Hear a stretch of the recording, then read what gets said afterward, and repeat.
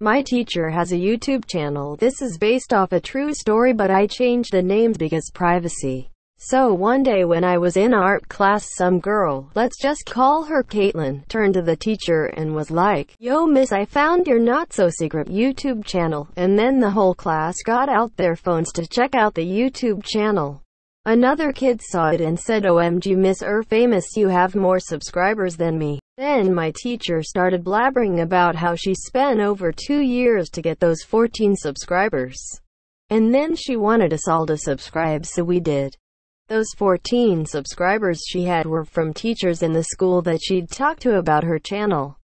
Then she said, "Oh, some person with 60K just subscribed to me with some anime profile."